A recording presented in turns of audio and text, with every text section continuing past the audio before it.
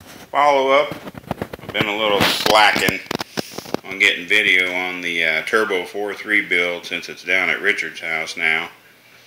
We're in the process of doing the engine priming with the priming tool. You can kind of get an idea of the porting on the heads. He's got his rocker arms on. Got them all adjusted. Try not to follow with a battery, that'd be fun. That paint on the manifolds turned out really nice though. If it don't just burn right off. Yeah. You gotta put it through a heat cycle.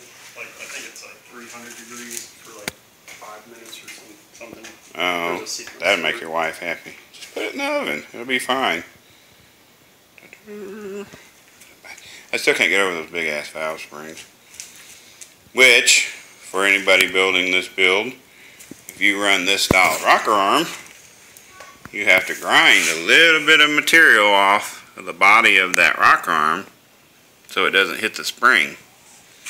Which it sucks, but hopefully at one point we'll upgrade to roller rocker arms and be good to go. Look at that. I'm just looking down the port at the valve. Very few Vortec owners have ever had this view.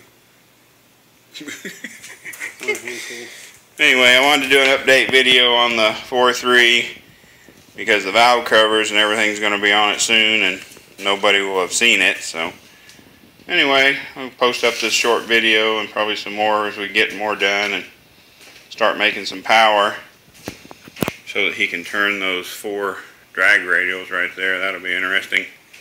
Anyway, keep watching. I appreciate it.